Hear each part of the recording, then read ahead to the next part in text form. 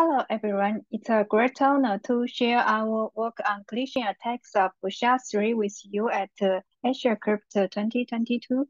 So in this small talk, I'll give a brief introduction of the previous works and our progress. Let's first have a look at the SHA-3 hash family. It consists of 6 instances, and each of which is based on the sponge construction with the K-check permutation as the underlying permutation. In the previous works, at most 5 rounds are covered, and in this work, we present the first 6-round collision attacks on SHA-3. The previous works take a 3-step framework. That is, first generate the colliding trail and then construct connectors, and at last exhaustively search for collision pairs. The limitations are from 2 aspects. For colliding trail, it's difficult to find better trails because it's highly dependent on the general trail search, which is a difficult problem itself. And for the connector construction, due to the quick consumption of the degree of freedom, it's impossible to extend one more round.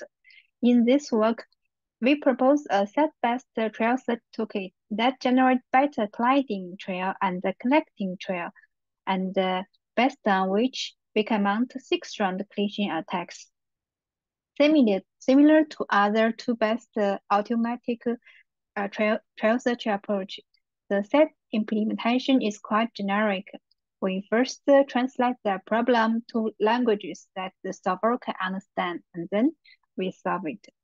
In this work, we choose Cryptanalysis as our solver and describe the propagation as well as the objective function with the syntax that the set solver can understand. With the set-based toolkit, we implement the truncated differential trail search, the colliding trail search, and the connecting trail search with better results and good efficiency. So with the set-based toolkit, the attack strategy of the collision attack is direct. We first generate a 4-round colliding trail, and then we determine the 2 or 3-round connecting trail. And in the connector construction, we only leave the equations on messages, and the solution space are a subset of message pairs that will follow or partially follow the connecting trail.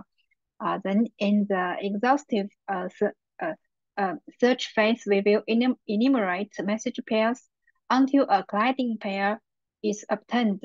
So in total, we propose the first 6-round collision attacks on SHA-3 instances. That include 6-round collision attacks on SHA-128 in both classical and quantum settings, and 2 quantum collision attacks on SHA-3, 256, and 224. Okay, that's all for our work. Thanks for your listening.